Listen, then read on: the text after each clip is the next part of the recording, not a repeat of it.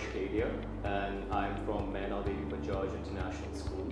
I did the IBDP and passed out in the year 2017.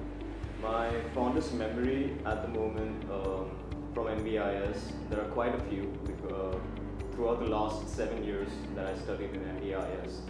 I got various platforms to showcase my leadership skills, and I got a push towards pursuing football, dancing, and into MUN conferences.